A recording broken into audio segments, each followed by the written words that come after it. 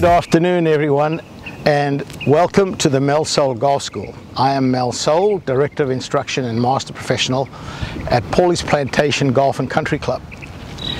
And today's golf tip is about finding your power source. And each person is slightly different. So I'm going to give you various scenarios that would help your power source. One of those scenarios is going to fit you. You have to go on the range and try them and see which one gives you the most. So one of the things I've spoken about many times is hip speed. 2 months ago when I was talking about practicing, I said don't be afraid to exaggerate. So if you're working on hip speed, do your practice swing first and see how when I got up here I made a big move there and then a big move that way. So it's a big slide like that. So when I hit the ball, I'm going to exaggerate that hip.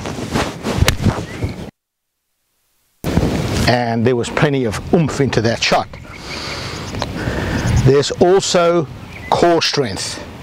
Those of you that are weak in your core, you cannot hold your coil going back. Your knee's going to buckle, your body's going to move over.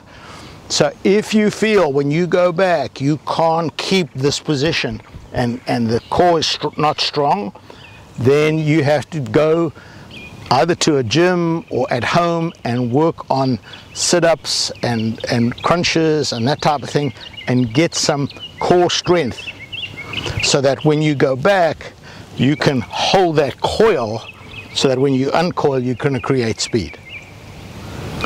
For those of you like me that are a little older, and I've started doing this recently in my own swing, for years I've kept my back foot at 90 degrees and got that coil.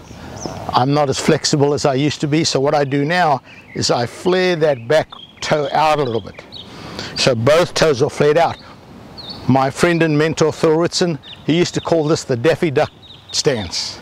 Got both toes flared out. What that allows is on the backswing, it allows my hip to rotate a little bit more.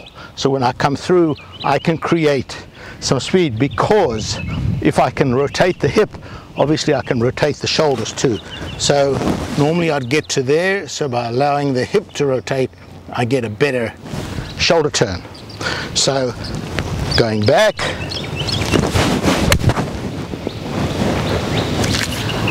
more power there.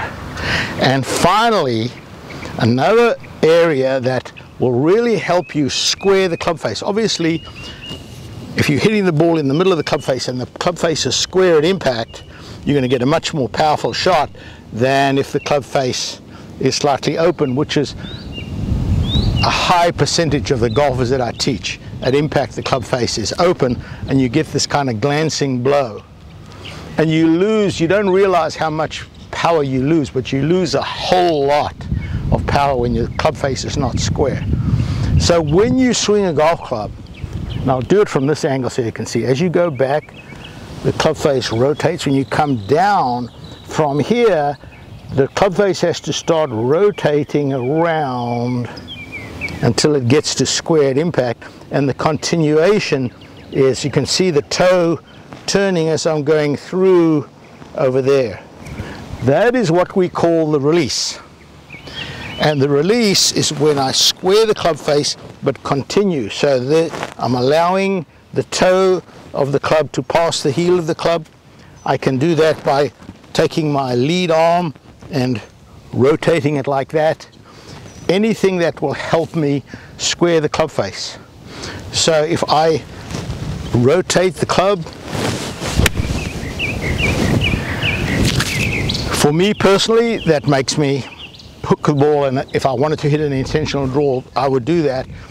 I don't do that in my full swing. So each one of these power sources is going to be different. So go to the practice tee, try these out, find out which is your power source. The only one that you're going to have to do some real work is the core strength, but trust me, it's really worth it when you start hitting the ball 20 or even 30 yards further. Thanks for watching.